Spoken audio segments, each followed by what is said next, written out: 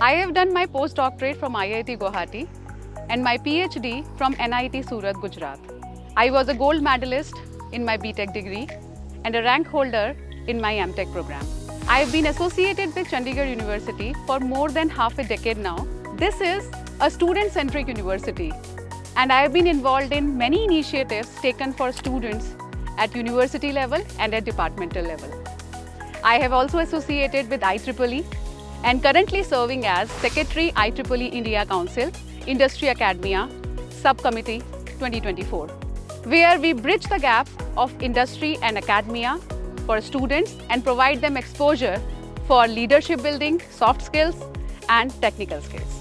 I have 50+ research articles at various research forums of international and national repute.